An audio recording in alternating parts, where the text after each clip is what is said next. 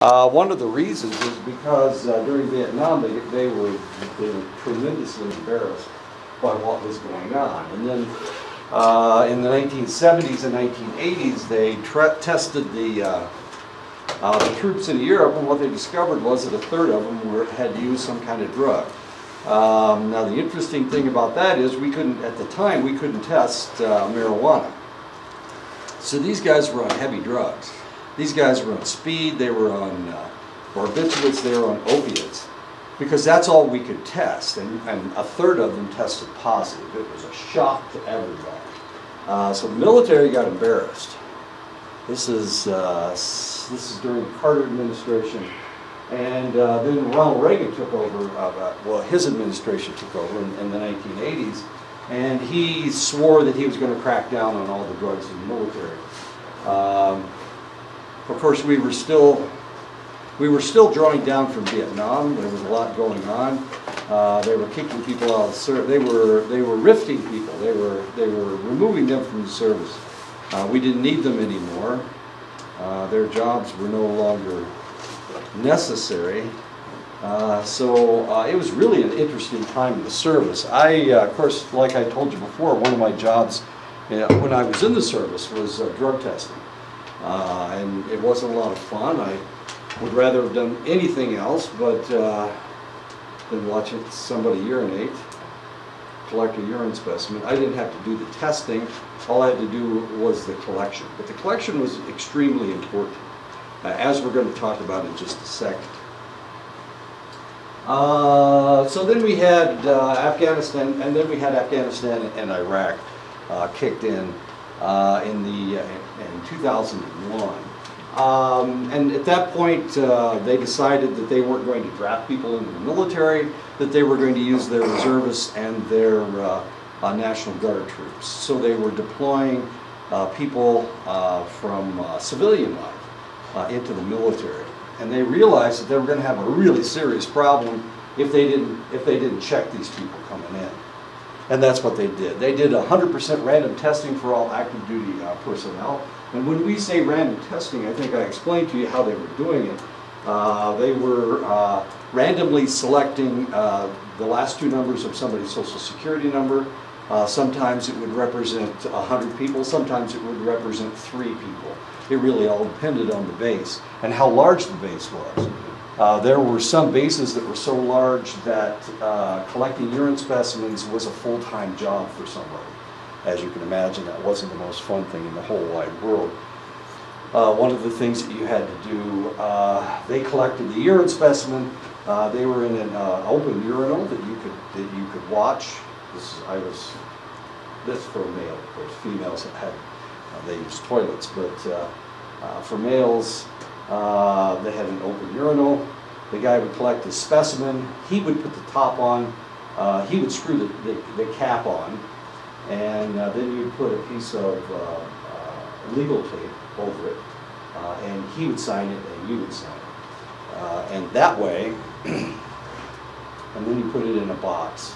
But that way, if he signed it and you signed it, of course, you knew that it was a good urine because you had watched him collect the urine. You were also supposed to, there were 2 things you were supposed to do. You did a specific gravity to make sure it wasn't diluted out too much with water. The other thing is you touched it so that you could tell if it was warm enough or not as a urine, because people are 98.6, their urine comes out at about 95, 94 degrees. So the idea was that you were supposed to make sure that that was a good urine. And as we are going to find out in just a minute, when we talk about drug testing, there are ways to cheat. And so the idea was that you had to figure out what those ways were so that you could make sure that they didn't do it. So what they decided to do was 100% random testing for all active duty personnel. Conduct random drug testing on all military personnel within 72 hours of entering the active service.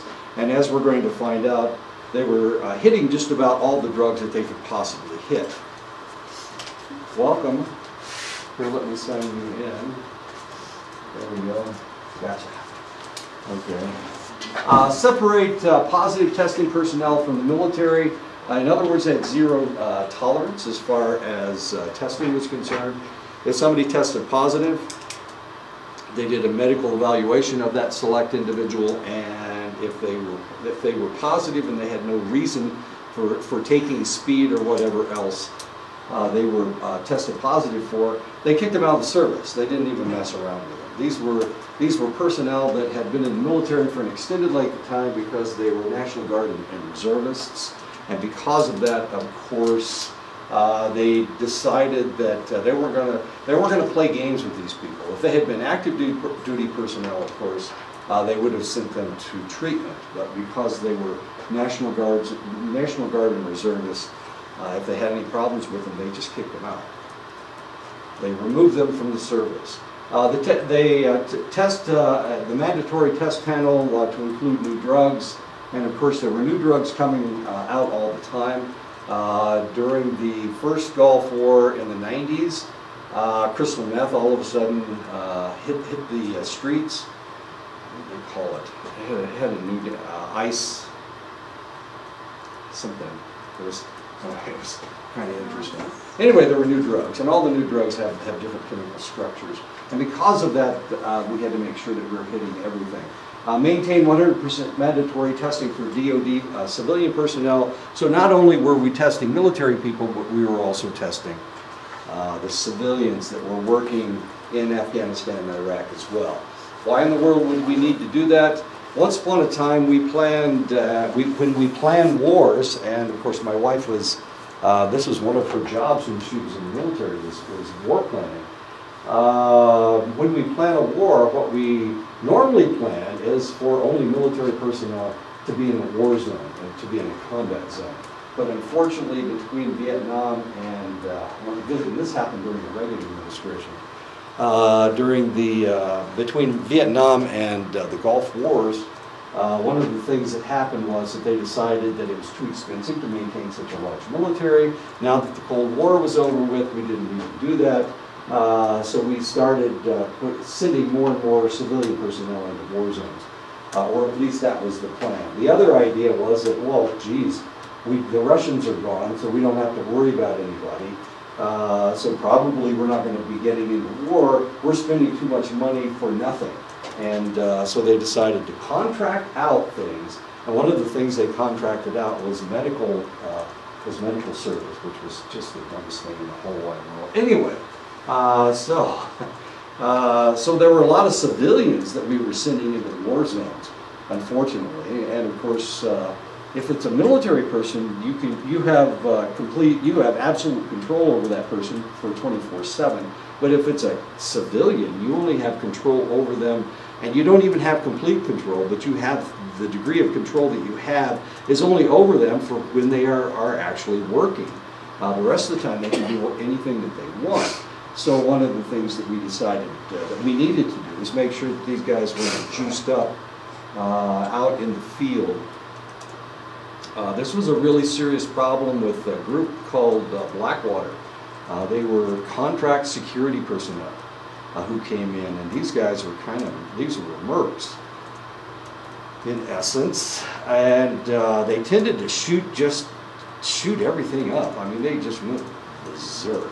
You remember in it was in Iraq that they shot up that wedding party and killed, I don't know, 24 people or something. It was just ridiculous, including the bride and groom, of course. As stupid as that is. Anyway, one of the things that happened was they had a part of their contract was that we could only test them a select amount of times. That's one of the reasons why they lost their contract. For one thing, they kept killing people that they shouldn't be killing. And the other thing was we couldn't test them. And it turned out that a lot of them were on speed and steroids and all kinds of nutty stuff. Anyway, so we needed to do drug testing. There's a reason why drug testing has shown a 66% drop in positives from 1988 to 2004. 1988, that was the last year Reagan was president. We had a really serious problem. As I told you before, in the military, of course, we had 1/3 of the personnel in Europe were positive for one drug or another. So we were really hitting pretty hard. We were getting a lot of positives in the 80s, and then in the 90s things started to decline a little bit. But this was the first time anybody had ever been tested, and everybody thought that they could fool the system and that they could bribe the collector and those kinds of things. One of the things they discovered was that there were other individuals that had a lot of integrity, and because of that, they had to be clean in order to test negative. So by 2004, the number of positives had dropped 66%. A lot of people thought that they were smarter than the system, and it turned out that they weren't smarter than the system. The system's always changing, and that's exactly what happened. We had more accurate tests that we came up with, and we'll talk about that in just a second. Self-reported positives have increased by 30%. These are individuals that come in, they didn't realize they were going to be drug tested today. They got stoned last night. So when they come in, they go, you know, I smoked pot last night. My urine's going to be positive. And because of that, of course, these were self-reported positives. And if they self-report, usually the punishment isn't nearly as severe. Drug users will avoid applying for jobs at businesses that require a drug test. And of course, this happened to my son. My son doesn't use drugs, but he was working at a bar where they smoked pot. And of course, he would stop them anytime he possibly could because it's against, he was in California, it was against the law to smoke in a building in California, but it's doubly, at the time, of course, marijuana is illegal now, but that was 2 crimes that they were committing. And of course, he's kind of a Boy Scout. But he was afraid he was going to get secondhand smoke, he was going to get a positive from secondhand smoke. And he was applying for jobs, trying to get out of the bar. I don't remember what jobs he was applying for, but he was real upset. Poor kid. He's running all over the bar. And this is a huge bar. And he's running all over the place trying to get these guys to stop rolling their blunts on the bar, which evidently was a song or a rap song at the time. And he just went berserk. Kept getting into fights. He's not a very big person. He's about 5'8", weighs maybe 190, 200 pounds. But he's all muscle, and so he scares people when he growls at them. So he was growling at people all over the bar. There are ways to beat the drug test, though most of them depend on non-observant specimen collectors. And of course, there are ways to beat the system. And everybody thinks they're smarter than everybody else, and it turns out that they're not. Reasons for drug testing include pre-employment testing, for-cause testing. In other words, you're acting erratically and they want to know if you have drugs in your system. Random testing, post-accident testing, of course. If you have an accident, they want to know if you were inebriated at the time in one way or another. Periodic testing, which is done in the military. In the military, you have to be tested at least once a year. Rehabilitation testing of criminals on probation. Testing for compliance of addicts and treatment. Testing by medical examiners to determine cause of death. 12 states allow for testing of welfare recipients. Somebody got a wild hair up somewhere. Anyway, there are 12 states that want their welfare people, make sure their welfare people aren't on drugs.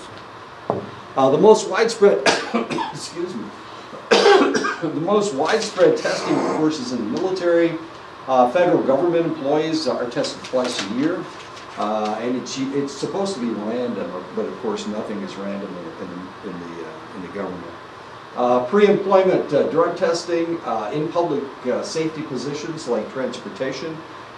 They test each pilot before he gets in an airplane. It's tested, is drug tested, which is a good idea. Bus drivers are tested quarterly, if I'm not mistaken. You certainly don't want your pilot to have had a couple cocktails before he gets in the plane. Drug treatment facilities, of course, they do testing as well. Drug testing can be conducted on any substance from the body. Usually we use urine. If the guy can't collect a urine specimen, then we can draw his blood. The reality is that one of the best ways to test for drugs is by looking at their hair, by testing their hair. But we can also test saliva, sweat. If the guy's no longer with us, we can test his tissue and find out if he's been on drugs. Fingernails are good, actually, as confusing as that is. Standard drug testing, that tells you whether they were on drugs for a extended length of time. It tells you, over the last 6 months whether you were on drugs or not. The standard drug tests we test for amphetamines, cannabinoids. Now we do, as I said before, we didn't have a test for it in the 70s and early 80s. We didn't develop that until the 80s. Cocaine, opioids, phencyclidine, and alcohol. We can test that with the standard drug test. Sometimes we think maybe they're on something else, and we can test for other drugs. Barbiturates, benzodiazepines, methadone, which looks like opiates, but it has a different chemical structure, so we have to look for methadone specifically. Darvon has a different chemical structure as well, as does methaqualone. So if we suspect those other drugs, then we have to test for them specifically. Drugs that are normally not tested for but can be added if suspected: LSD, fentanyl, psilocybin, MDA, and all the other designer drugs. Fentanyl, of course, is an opioid, but it has such a strange chemical structure that you don't pick it up with the normal testing. If you're looking for fentanyl, you have to look for fentanyl specifically. And this is one of the reasons why after Prince overdosed, it took a couple of weeks before we found out that he had fentanyl poisoning with, what's his name? The guy from the Heartbreakers. What's the guy's name? He overdosed on fentanyl.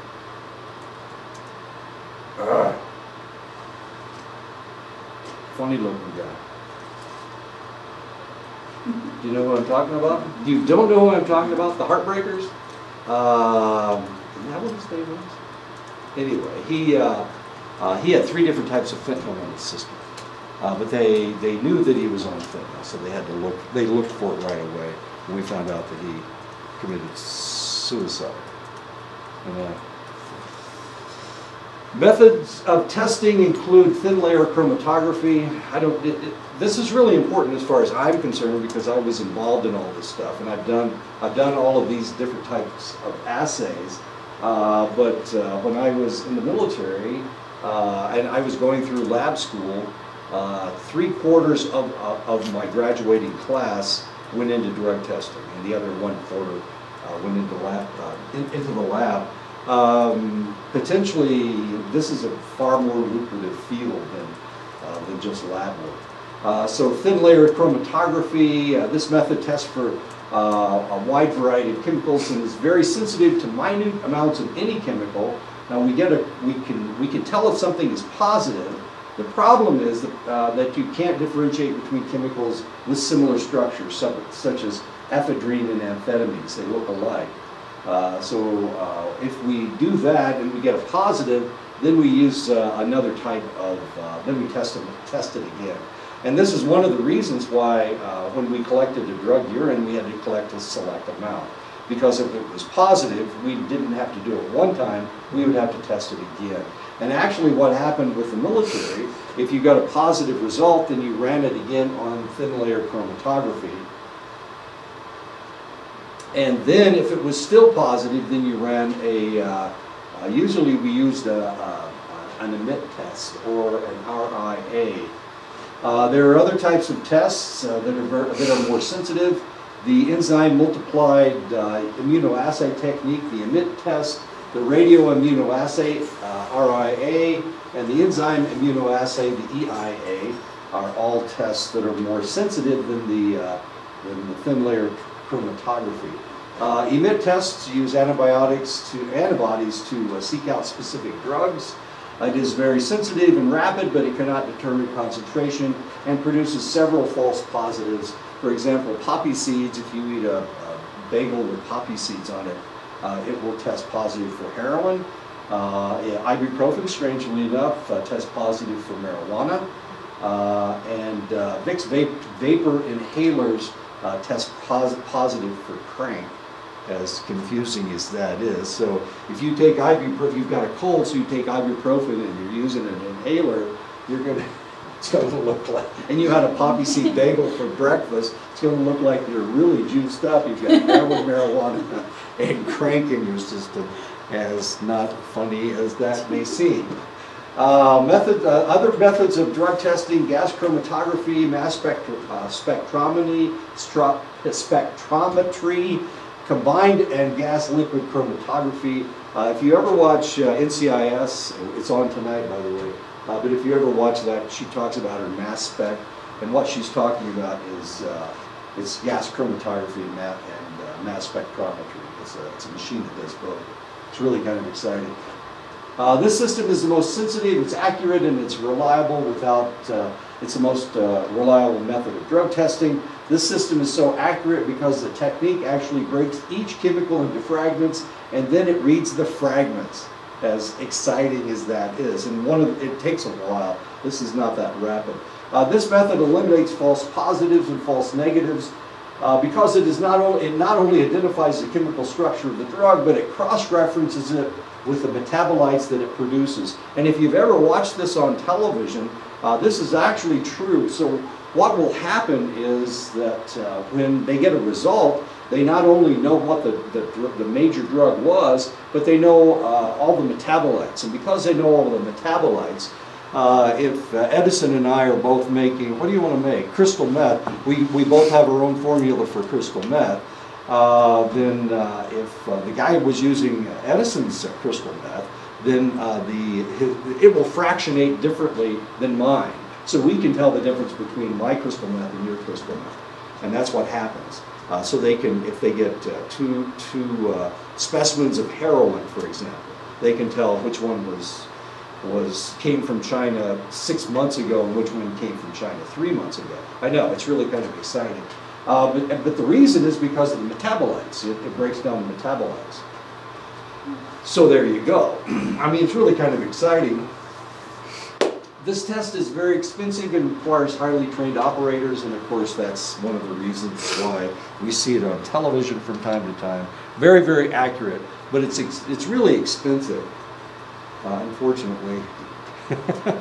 Of course, the military doesn't want to pay that much money for this kind of stuff, so they do the cheapest method that they can find, mainly because Congress is always jumping on their backs and telling them to stop spending so much money. Hair analysis can be done as most chemicals taken into the body are represented in the keratin of the hair follicle. Hair analysis tells the tester what drugs have been used while that specific hair follicle has been alive. So as I told you before, you can use a hair follicle and it not only will tell you if they're clean today, but they can tell you if they were clean as long as that hair's been around. Radioimmunoassay tests are run on their hair follicles. Confirmation is done with gas chromatography and mass spectrometry. And there you go. See, all this makes a lot of sense to me, but these are probably just words to you.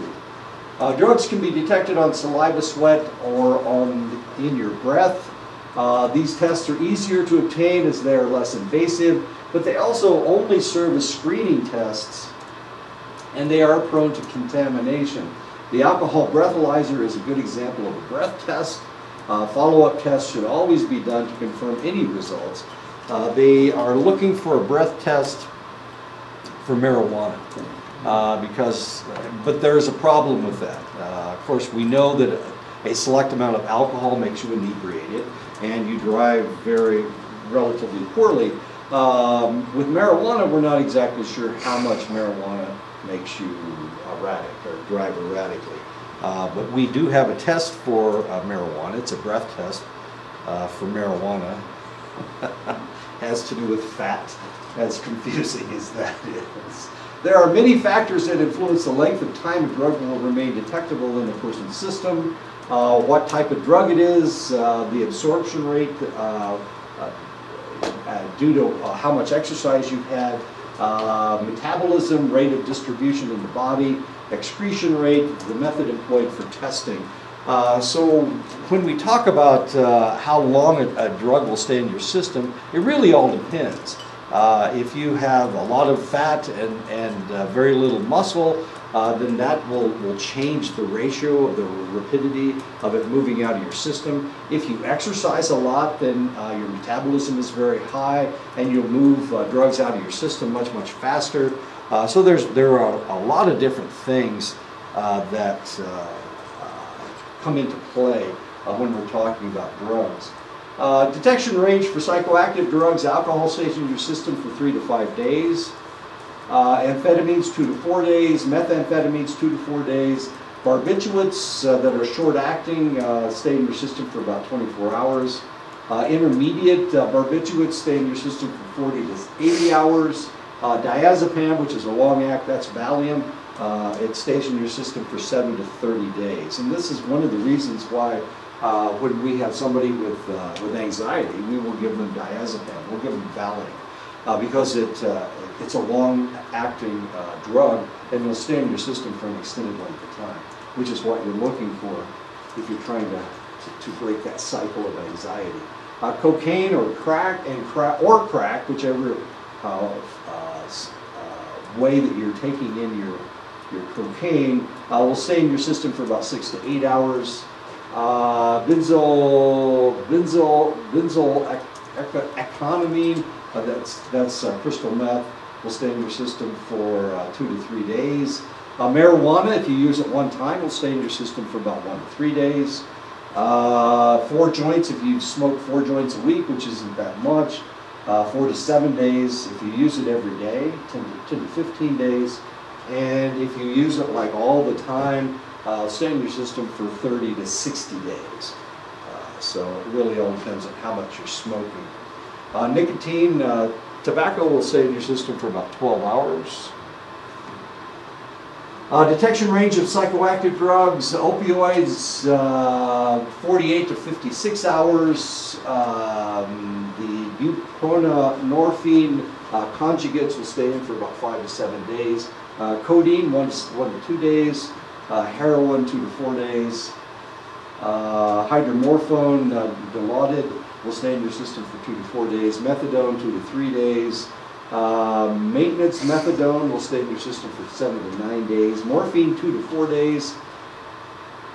Oxycodone, 2 to 4 days. Darvon, 6 to 48 hours. PCP, if you just use it every once in a great while, it'll stay in your system for about 2 to 8 days. And if you use it all the time, it'll stay in there for months. LSD, of course, and its metabolites will stay in your system for 2 to 4 days. And ecstasy will only stay in your system for 30 to 48 hours. Drug testing does seem to be reliably accurate, but it, of course, is not infallible. False positives can happen. Dextromethorphan, which is what you use in cough syrup, has been misidentified as opiates. Unfortunately, it looks about the same. Some herbal teas have been known to test cocaine positive, so be careful what type of tea you're drinking. Poppy seeds, of course, can be misidentified as opiates. Errors have also been found after testing personnel mishandled specimens, and of course that's the biggest problem. Of course, they always blame the guy that's doing the test, and it all depends on the guy, whether they're good or not. It's not a lot of fun. This is not a lot of fun. You're working with pee all the time. I don't know if you know what pee smells like, but sniff it sometime the next time you take a whiz. These people are working with this, that's all they do. So what in the world does the room smell like? It smells like a urine is exactly what it smells like. If there is bacteria in the urine before they ship it, the urine will have a very strong odor. And of course, some people have bacteria in their urine, they have urinary tract infections or whatever. And of course, and the strange thing is, oh, maybe I shouldn't tell you. The strange thing is you can tell a lot of different things. If the guy's got gonorrhea, or if the lady's got gonorrhea, a lot of times you can smell it in the urine. As horrible as that may seem, if the lady is pregnant, she'll put off hormones that are detectable, as confusing as that is, and they have a specific odor. Anyway, however, the most common laboratory errors are false negatives. Specimens can be manipulated by the testee to create a negative test when the testee is actually positive.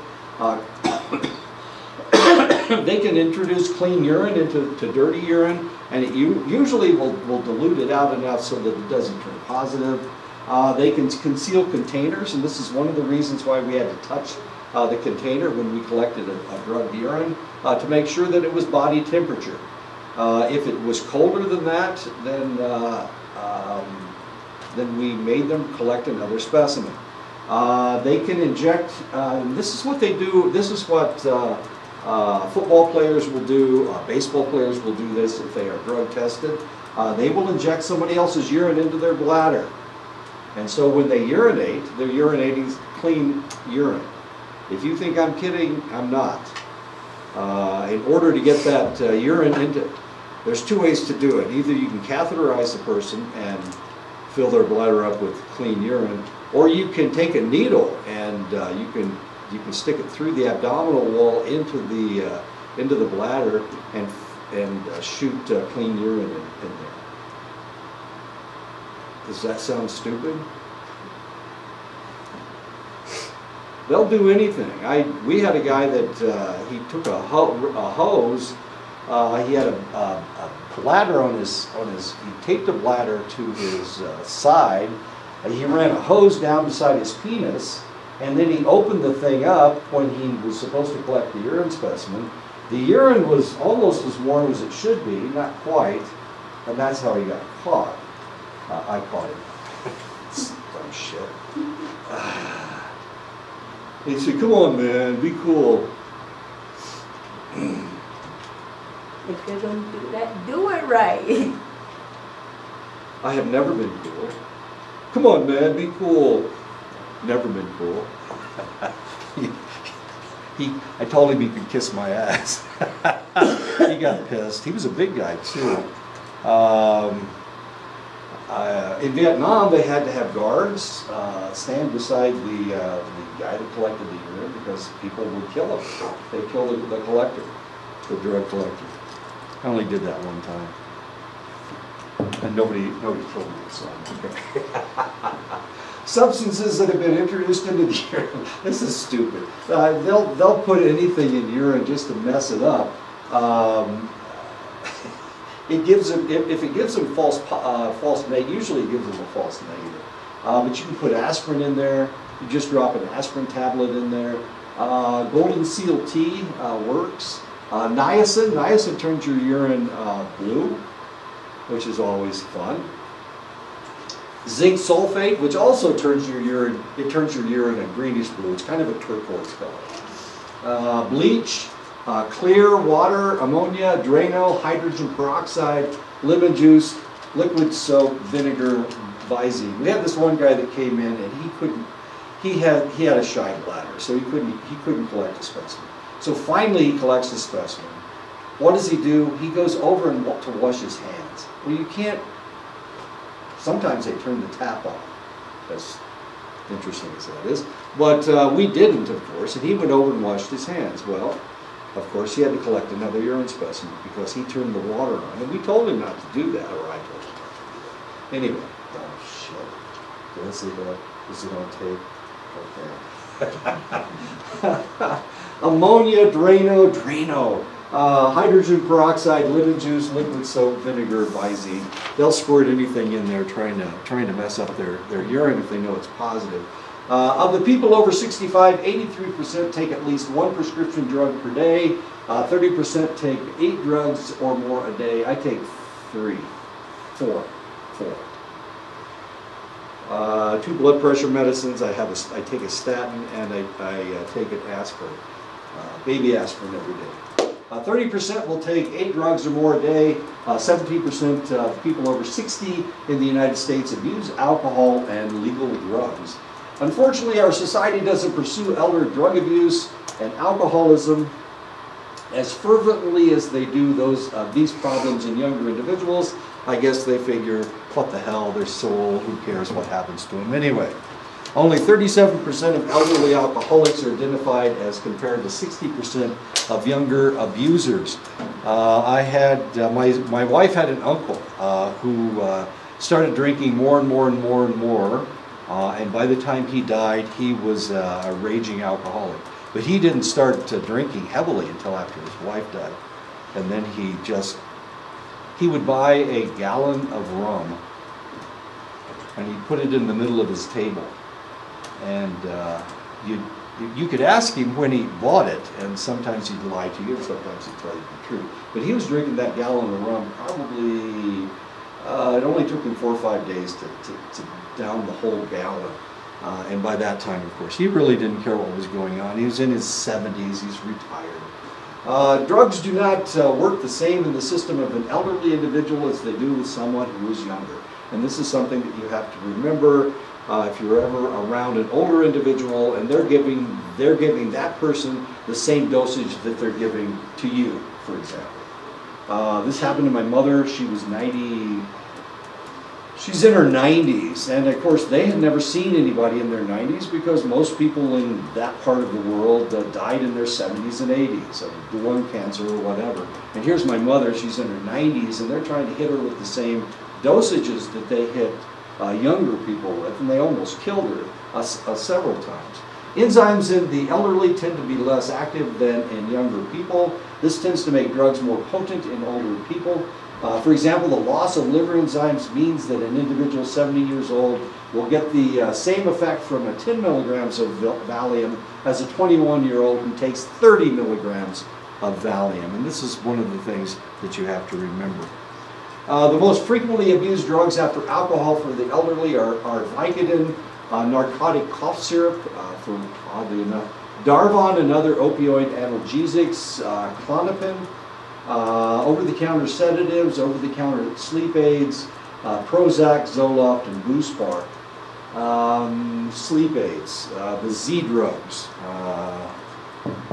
Sominex is a Z drug. While not everyone takes their medications in the prescribed manner, the elderly tend to have more problems with than other people do, and that's usually because they are stupid. No, they can't remember things. They just can't remember things. It's not their fault. Or is it? My damn wife, oh geez, this is on tape. My wife, sometimes she forgets to take her pills. Well, she doesn't take her pills every day, so how in the world can you forget to take your pills? Sometimes she forgets, she forgot a whole week of pills. We're going to talk about what happened next, because the next chapter is about prescription drugs. But she forgot to put them out one week. So, well, you know, she's got this pill caddy. I don't have a pill caddy, but she's got this pill caddy, and she just forgot to fill the thing up. So she just didn't do it every day. I don't know what she was thinking. Oh, good. Well, my pill caddy doesn't have any pills in it, so I'm free. I don't have to take any drugs for the rest of the week. I don't know what it was on her mind. Anyway, she's younger than me. She shouldn't have this problem. Overuse, taking more or many different types of drugs than they are prescribed. Underuse, failing to take appropriately prescribed drugs or the correct dosage. Erratic use, failure to take drugs in the right dosage or at the right time. There are drugs you're supposed to take in the morning, drugs you're supposed to take in the afternoon. Anyway, you have to do that. You have to take it in the afternoon. You can't just like take it anytime you feel like it. It doesn't work that way. Contraindicated use, incorrect drug being used causing an adverse reaction or drug inactivity. Abuse and addiction, using drugs for non-medical purposes despite negative consequences. And this can be a problem. Common drugs abused by elders, nicotine. 94% of all 430,000 premature deaths from smoking are people that are over 50 years old. Tobacco's effects are actually more pronounced in the elderly because of their inability to clear toxins as they did when they were younger. As you get older, your liver becomes less efficient. It doesn't have anything to do with the fact that you're drinking alcohol. It doesn't have anything to do with the fact that you're ingesting other toxins. It just becomes less efficient. So by the time you're in your 90s and 100s, your liver's not working very well. It's not clearing medication out of your system very well at all. So what we get is a buildup effect of some of these drugs.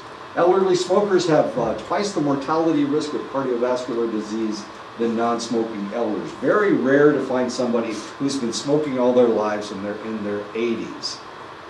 They usually die before. But if you find somebody who's been smoking since they were 10 years old and they're 80 years old, that person has one powerful liver. Caffeine, of course, the average consumption of caffeine for the elderly is about 2 cups of brewed coffee a day. That's 200 milligrams. 200 milligrams, how many milligrams are there in a Mountain Dew? 57, I think. So that's what, 4 cans of Mountain Dew, 2 cups of coffee, 4 cans of Mountain Dew. Caffeine toxicity can be seen in doses as low as 100 milligrams.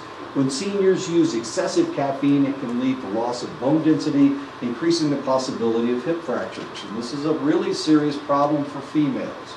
Females tend to be more sensitive to caffeine than males are. And for that reason, of course, they are more susceptible. Their hips are wider and they are at a different angle, so it's much easier. Women break their hips a lot more frequently than men. Now, here's a reality for you. And I hate to give you these statistics, but the reality is that if a person breaks their hip, they have a 50% chance of dying within a year. Especially if the older they are, the greater the probability of them dying, because they can't get up. They can't move. They become sedentary. Once they become sedentary, it changes everything. And they may not survive if they don't get their lazy butt out of bed. And it's not the lazy butt, it's the fact that it hurts. It hurts a lot. Hips really are very painful. We had a lady, sweet lady. She had osteoporosis, so her bones were like tissue paper. It was really scary. Well, we got her on the, she thought she broke her hip, so we brought her into the clinic, and I was taking her x-rays, and the doctor wanted a shot he wanted a shot on her stomach and a shot on her back, and he also wanted her on her side.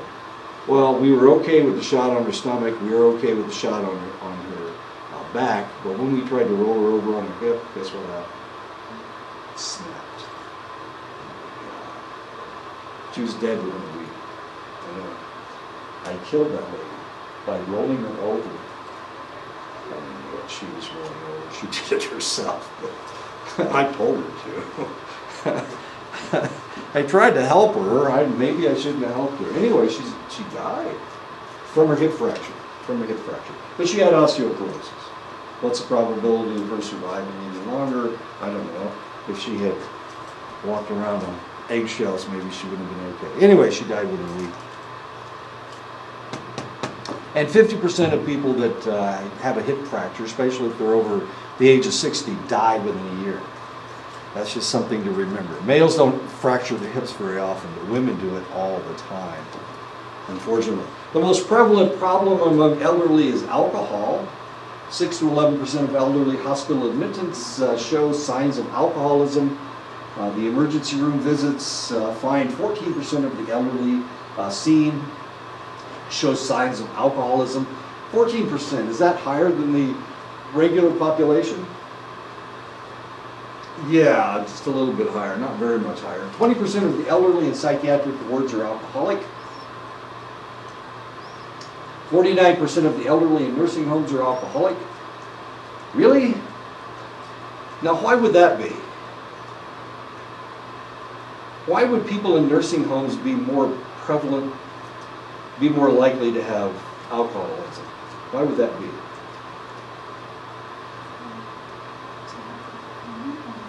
I'm sorry? Well, they're not even supposed to drink in there. What the hell are they doing drinking?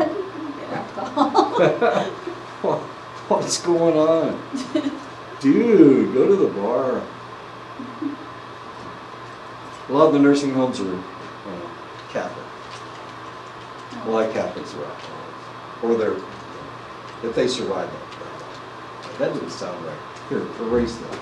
Because of the presenting medical problems, alcoholism is often overlooked by medical personnel. Anyway, if they live that long, they're more likely to be alcoholic. I have no reason for it. Alcohol affects the elderly so much more seriously than a younger individual because less efficiency of their liver, decrease in body water, they become dehydrated. One of the things we had to do with my mother, she had a glass of water, and we had that glass of water right next to her all the time because she was dehydrated and she wouldn't drink anything. And I kept telling her that she needed to drink. So every time I saw her, I told her, drink that water, you crazy old bat, or whatever. We had an interesting relationship.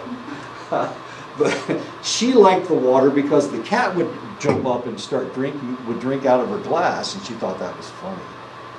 So anyway, so she and the cat used to drink a lot of water. Actually, they didn't drink very much water, but we had that glass of water in front of her all the time. Old people don't like to get up and pee, so they don't drink as much water. My dad used to do that. If he was going on a trip, he wouldn't drink anything. Of course, you know, he never stops to urinate. So by the time he gets to the end of his trip, he's dehydrated. He did this all of his life. It was a trick that he used, that he learned in the Army. He did it all of his life, but by the time he got into his 80s, this was not a very good trick to pull. He needed to stop more frequently. And of course he got dehydrated, and it was more debilitating for him. Increase in sensitivity to alcohol, of course, decrease in tolerance to alcohol, a decrease in the metabolism of alcohol in the gastrointestinal tract. Lower amounts of alcohol will lead to intoxication for the elderly, so they're a cheap drunk. It's a lot easier for them to get drunk than it is for younger people. Over-the-counter medications can cause the elderly problems. Sedatives contain antihistamines for their sedating effect, and the liquid forms have more alcohol than wine does. Unisom, Sleep Ease, Nitol, Sominex.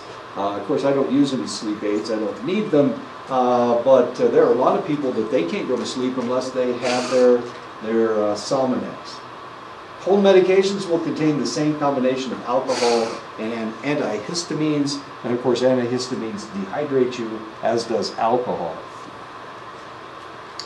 Abuse of prescription drugs has been reported as low as 5% and as high as 33%.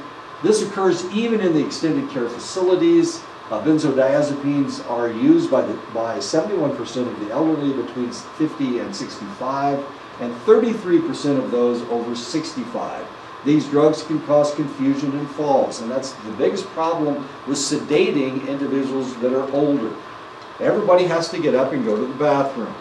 Well, the problem is that these individuals, if you're giving them barbiturates, if you're giving them benzodiazepines, Valium to reduce their anxiety level, then what you're going to do is you're going to have to make them fall.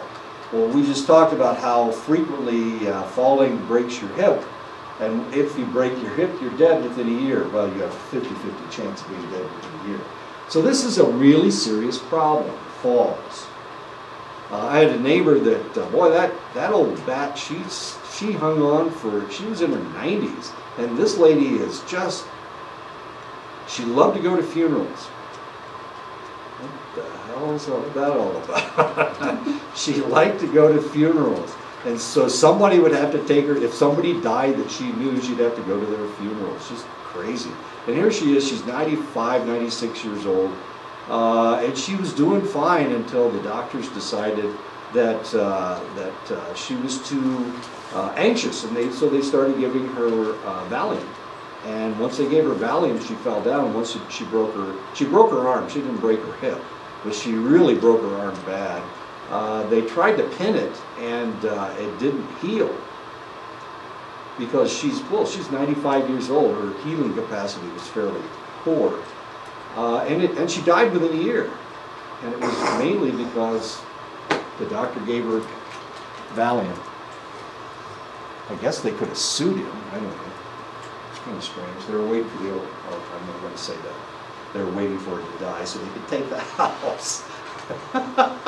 She finally did. Maybe it was, maybe the family decided that they would try to kill her off with Valium. I don't know. It's a crazy family. Abuse of prescription opioid analgesics has increased by 500% since 1990.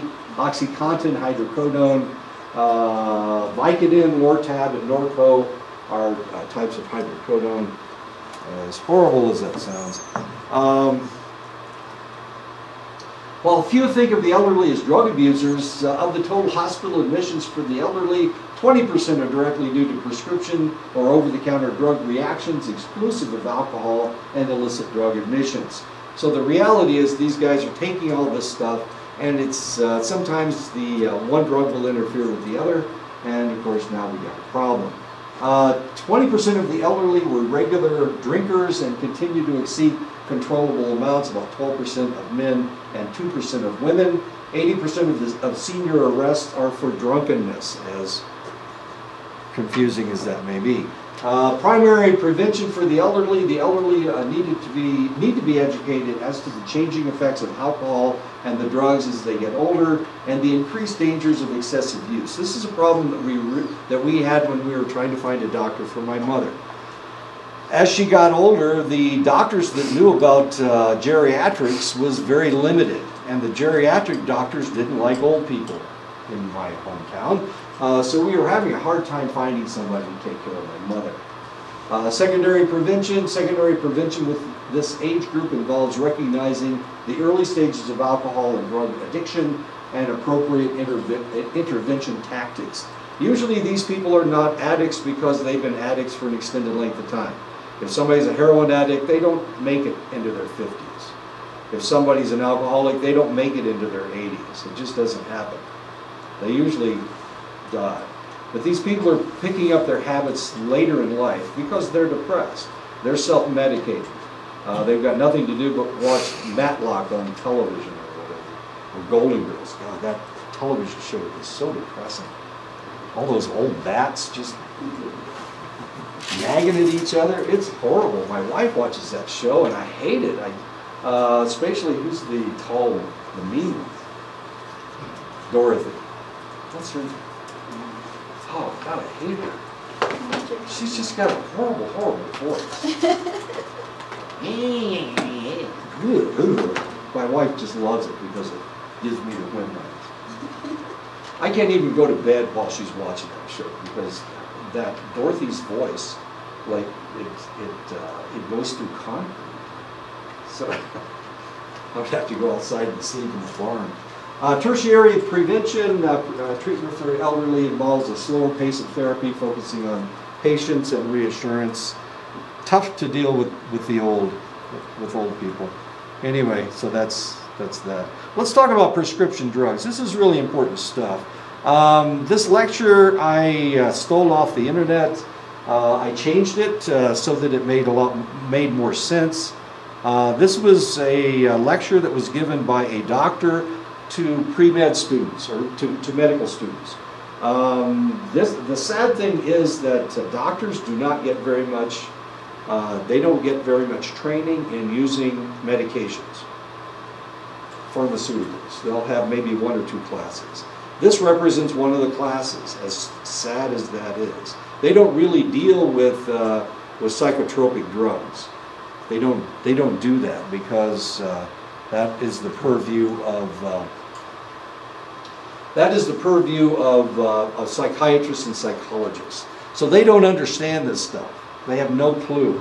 But of course, some kid comes in with ADHD and they immediately give them methylphenidate, Ritalin, in order to take care of the ADHD.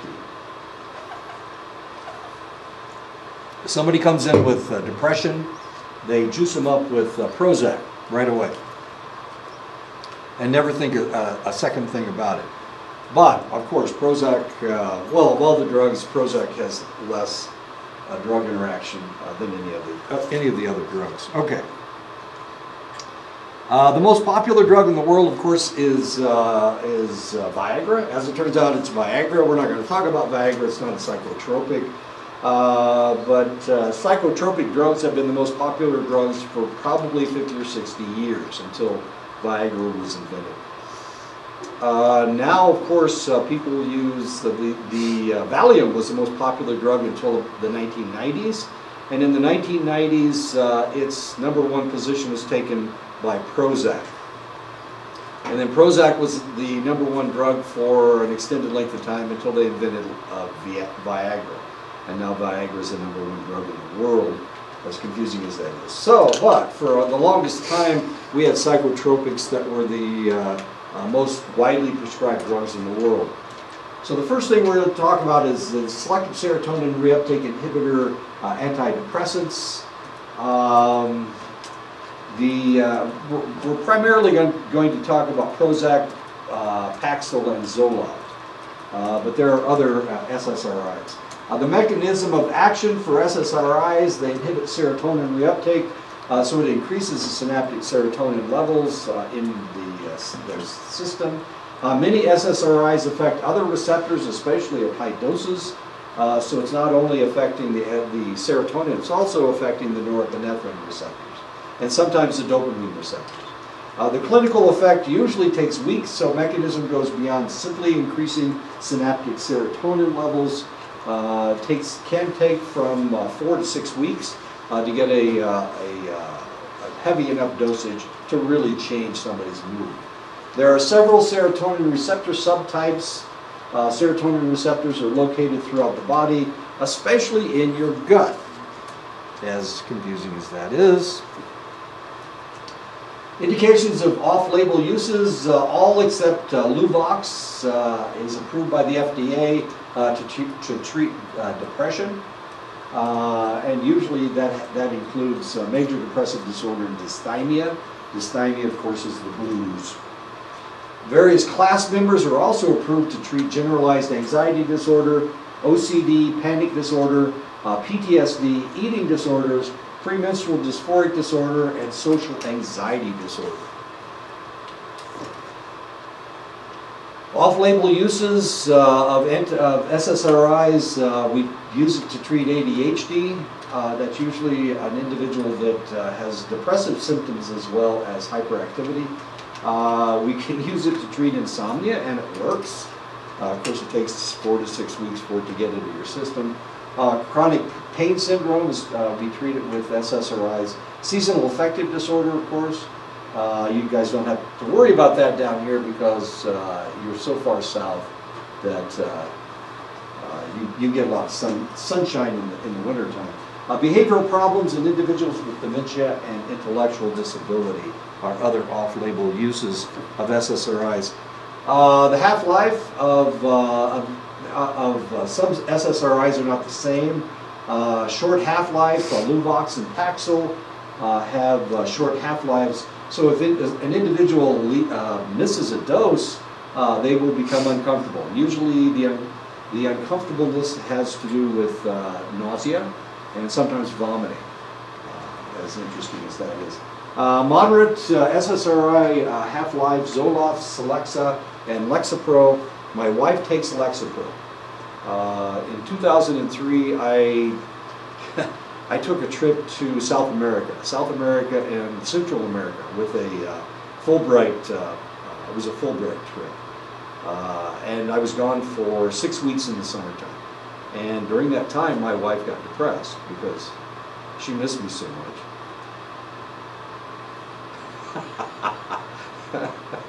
I'm such a delightful person, she couldn't live without me, and here I was. I was down in South and Central America. Of course, she started having all these strange ideas that somebody on the trip was going to seduce me, like that was going to happen. You know, that I don't know. I get stuck in I don't know, in one of the Inca villages or something, and some strange Quichua woman would haul me off to her cave or something. I had no idea what was on her mind. Anyway, so they started giving her Lexapro to take care of her anxiety and her depression, and it works. But of course, it has a moderate half-life. And like I said, my wife forgets things from time to time. It's not because she has dementia. She just doesn't think about it. She just keeps telling me, "Well, I was on Facebook." Anyway, so sometimes she forgets, and when she does, she gets sick. She gets nausea. She gets nauseous, and sometimes she starts to vomit. One of the reasons that we hand out so much Prozac is because it has a long half-life. It's good for people that miss doses all the time, for people that don't remember things. Prozac works, and of course we can give somebody a dose, and we don't have to worry about if they miss the next dose 8 hours later that they're going to have some kind of a horrible reaction. Side effects of SSRIs, decreased sex drive. This is the thing that people complain about more than anything else. It causes a decreased sex drive and impaired sexual functioning, and this doesn't go away. It just stays there. So if you react this negatively to Prozac or whatever else you're taking, then it's going to stay there, and it's going to stay there until you go off this medication. The other side effects: nausea, diarrhea, anorexia, vomiting. All of these are worse with increased dosages, and it doesn't go away with time, or sometimes it can be. Weight gain with Paxil, paroxetine, but of course paroxetine also gives you diarrhea and vomiting, so you have GI effects. Headache, dizziness, anxiety with Paxil. Rash, insomnia, sedation, sweating, vivid dreams, tremor, and dry mouth, bruising, increased prolactin level, and of course that will change your digestive tract.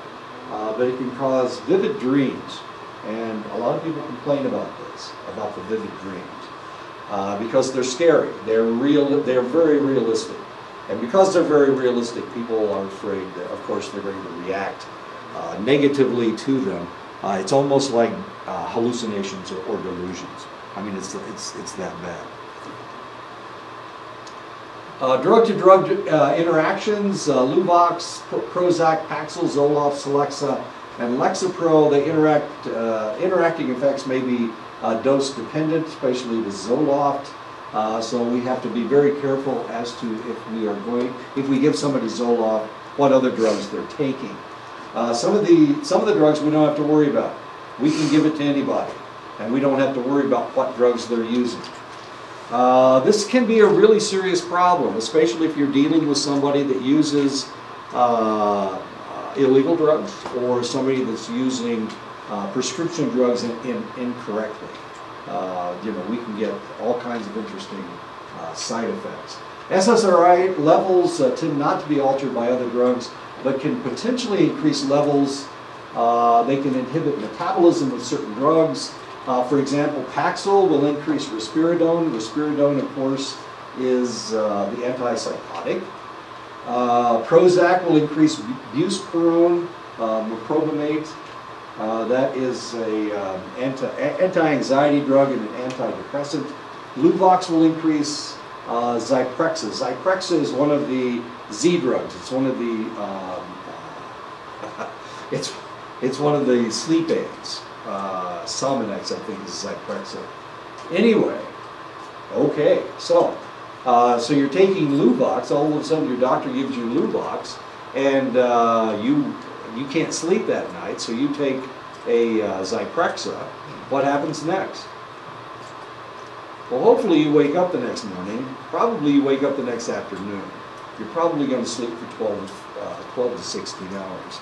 This can be really serious. People can die from this kind of stuff, unfortunately. So you have to be careful. Cautions, there is increased suicidal ideation and increased suicide risk, especially with children early in treatment, but there is significant debate about the dangers. Some people have committed suicide, especially teenagers. When we're talking about children, we're talking about people that are under the age of 18. We have a lot of depressed teenagers. For the longest time, of course, we weren't giving them Prozac because we were afraid they would have a negative reaction. They would commit suicide. So this is always a possibility. Why in the world would an antidepressant make you commit suicide? I mean, if you're depressed, then you commit suicide. But here we're giving you a drug that makes you not depressed anymore. Why would that lead to suicide?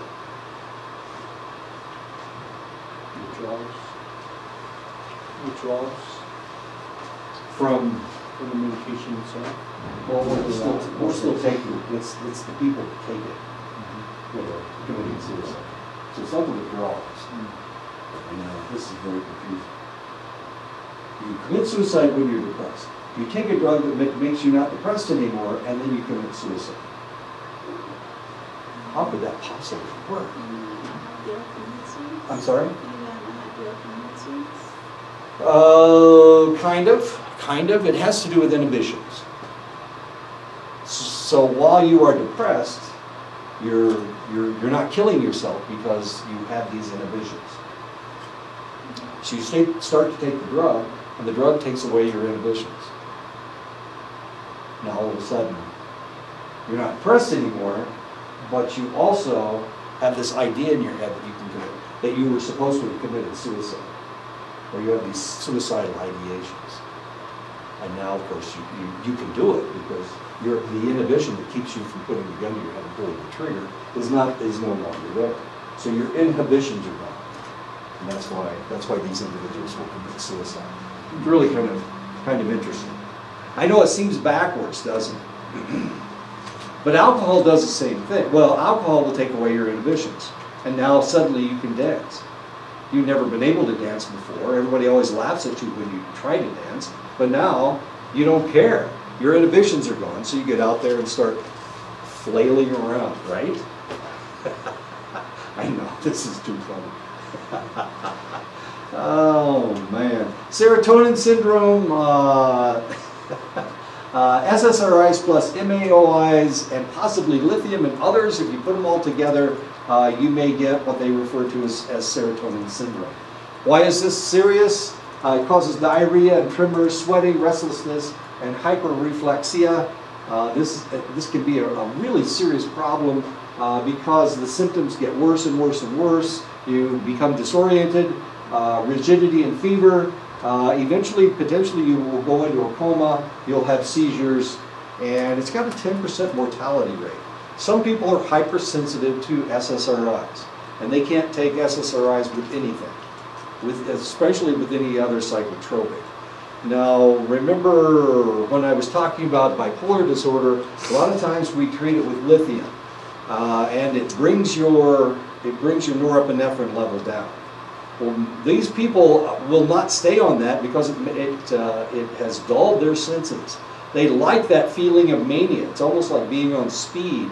So in order to keep them from committing suicide, we have to raise their mood level.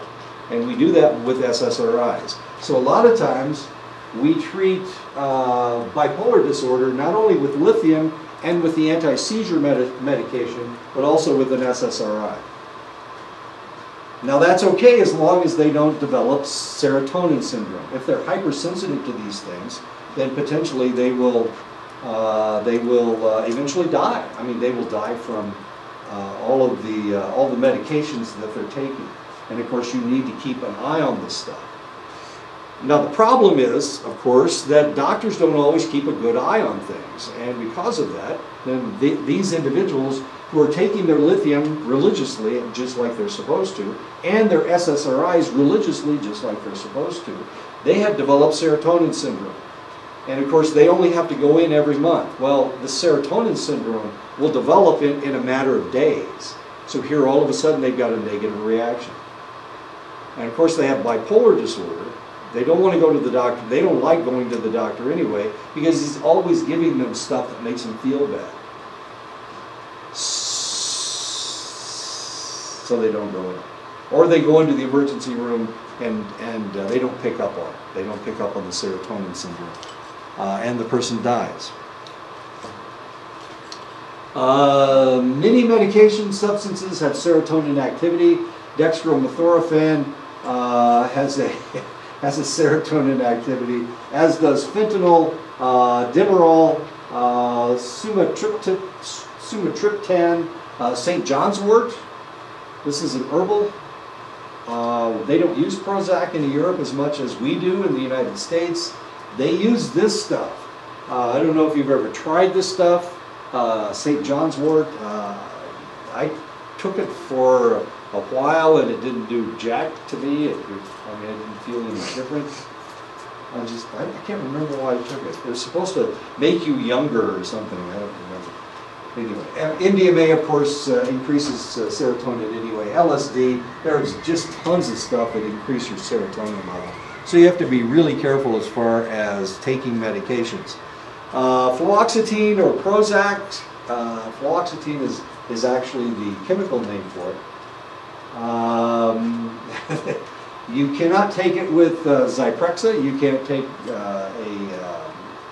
you should really stay away from sleep aids if you're taking antidepressants. Fluoxetine, of course, Prozac has a very long half-life. It has significant drug-to-drug interaction, and this is one of the reasons why it is not the most popular, actually it is the most popular SSRI. But if you're taking anything else, you really shouldn't be taking Prozac. It can be activating. I'm not exactly sure what that means. Only doctors understand that. Celexa, of course, is another SSRI. It has few drug interactions, and for that reason, people will give somebody Celexa over Prozac. It has a high serotonin specificity.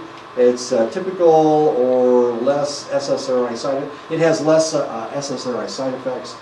This is the stuff that my wife takes, Lexapro.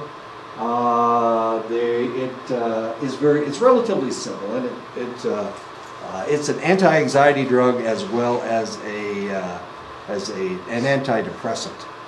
Luvox is the one that's not approved by the FDA. We give that for OCD, obsessive compulsive disorder. It has multiple significant drug-to-drug interactions, and for that reason, of course, we have to be very careful with it. Paxil, paroxetine, significant drug-to-drug interaction, and for that reason, of course, it is a drug that we give individually, not when they're taking other drugs. Some reports of associated weight gain, and this is something that a lot of people complain about, the fact that they're gaining weight because of their pills. Withdrawal symptoms with missed doses, and that because it has such a short half-life, of course, and that's the reason that Paxil causes those problems. Zoloft has moderate drug-to-drug interaction. It has multi-step dosing. If somebody is suffering from postpartum depression, we'll give them Zoloft because it doesn't usually interfere with other drugs. The other drugs also reduce the sex drive. Zoloft not so much. This is postpartum. Since the individual has just given birth, they have a drop in their progesterone level, which makes them a little bit more likely to be depressed. Zoloft works for this. It keeps them from going into postpartum psychosis. Well, it's supposed to. The atypical antidepressants, newer antidepressants that are or have less serotonin specificity or affect the serotonin differently than SSRIs. Deseril was discovered in 1981. It's also known as Trazodone. If you know anybody that's a Vietnam vet, then potentially they took Trazodone and Deseril. They used it to treat PTSD. So a lot of Vietnam vets use that stuff, or have used it in the past. By this time, of course, they shouldn't be taking Trazodone anymore. Wellbutrin was discovered in 1989. Effexor came along in 1993. Effexor is used for postmenopausal women. Very frequently they have anxiety problems. They have a decline in their estrogen and their progesterone level, and for that reason, a lot of times the mood reaction is that they have anxiety and they have depression because of the progesterone and the estrogen. So rather than give them estrogen therapy, which causes breast cancer, they give them Effexor instead. My wife didn't like it, so finally she went off of Effexor, and then about about a year later, she went back on Effexor because she was depressed. She didn't have anxiety, she had depression. It's sad. Don't cry. Cerazone was discovered in 1994, Remeron in 1996. Cerazone was discontinued. There are generics of Cerazone that are still available. We're going to talk about some of the horrible side effects of some of these drugs. Cymbalta, you probably have heard of Cymbalta. They advertise it on television now. They want you to take it with if you're bipolar, because it raises your mood. So if you're not reacting properly to your medication that you're taking, you need to take Cymbalta. So we're giving them Cymbalta rather than Prozac or Zoloft or Paxil, Cymbalta. Okay, we need to stop right here. We'll pick this up next time with atypical antidepressants and all the other fun stuff.